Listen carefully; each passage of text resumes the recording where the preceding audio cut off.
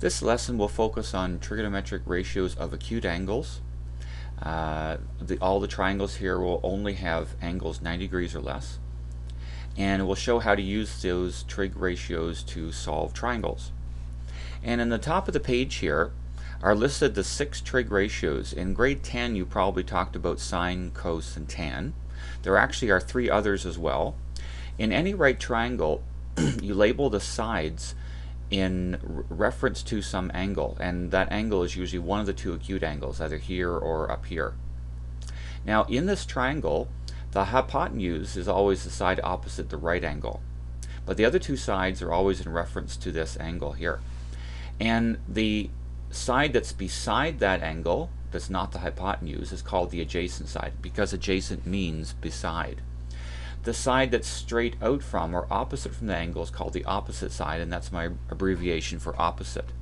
So after labeling the 3 sides, the sine ratio is the ratio of the opposite side to the hypotenuse. So it's the opposite side divided by the length of the hypotenuse. That's the sine of this ratio. The cosine ratio is defined to be the adjacent side divided by the hypotenuse. So we would take the length of this side and divide it by the length of the hypotenuse for the cosine ratio. The tan ratio is the ratio of the opposite side to the adjacent. Now, those are the 3, they're called the primary trig ratios. There's 3 other trig ratios that aren't used a lot in mathematics anymore, but you will see them somewhat, especially if you go on to more advanced mathematics, especially beyond high school. And CSC stands for the cosecant. And cosecant is just the reciprocal of sine. Sine is opposite of hypotenuse. Cosecant is hypotenuse over opposite. The cosine ratio was adjacent over hypotenuse. The secant ratio is its reciprocal, hypotenuse over adjacent. The reciprocal of tan, tan being opposite over adjacent, is cotan. The cotangent is the adjacent side divided by the opposite.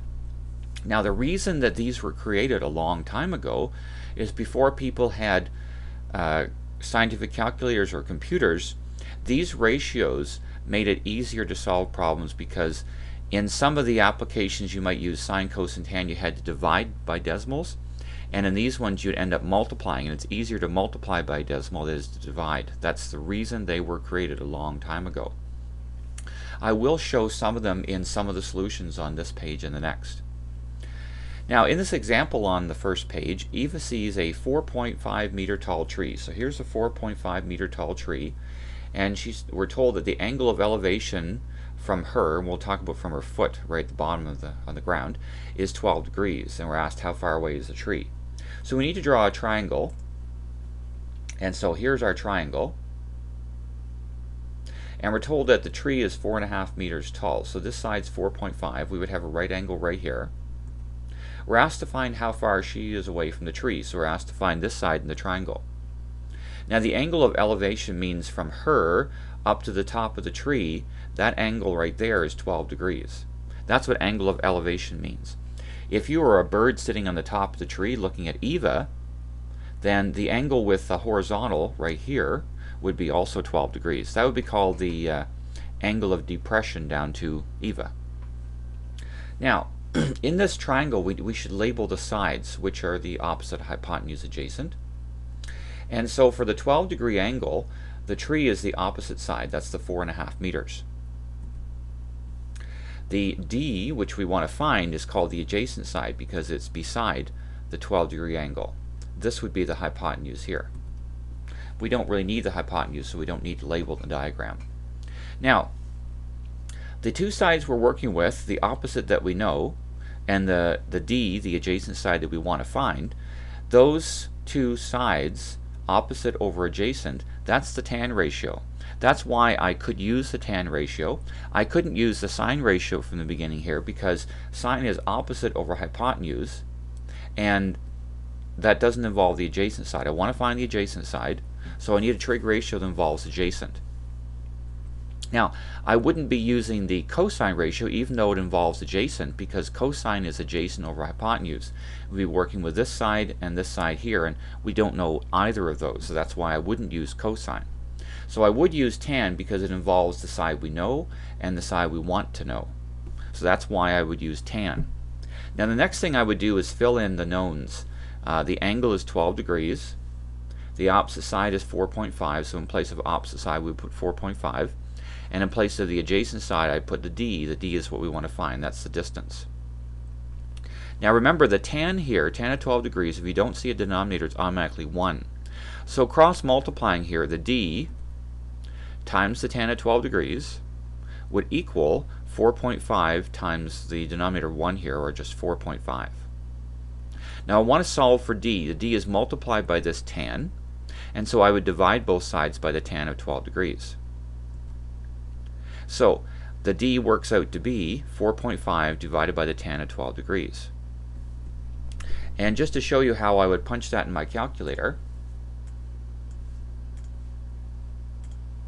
I would type in 4.5, and actually you have to make sure your calculator is in degree mode. If you press mode here, notice my calculator is in degree mode. So 4.5 divided by the tan of 12 degrees. And so that's where my 21.2 to 1 decimal place comes from.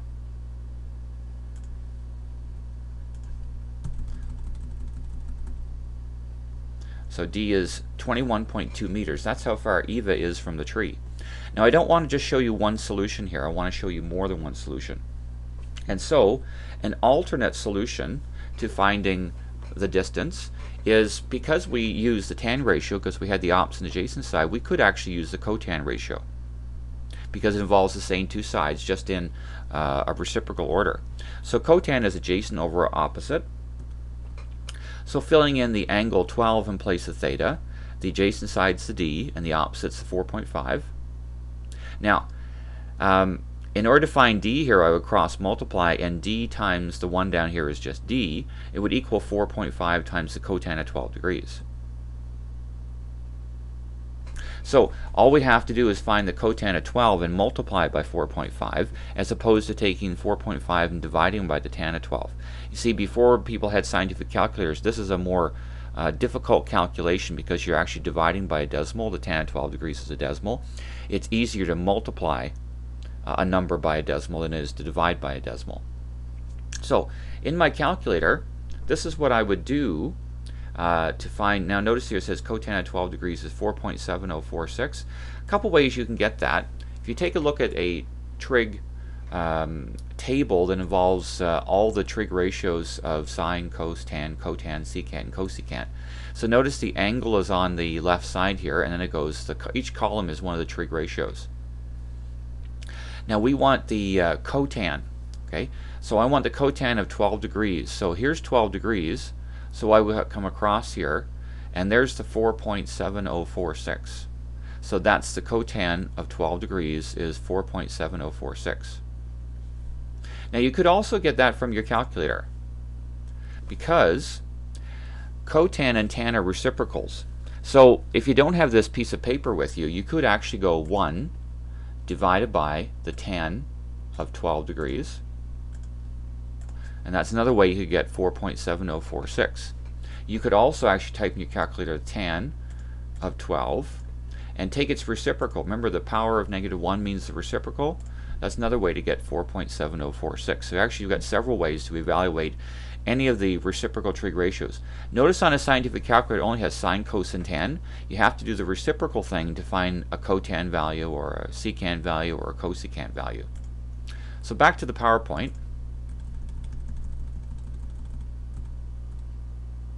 So I'm multiplying 4.5 by that 4.7046, and again that gives us 21.2 meters.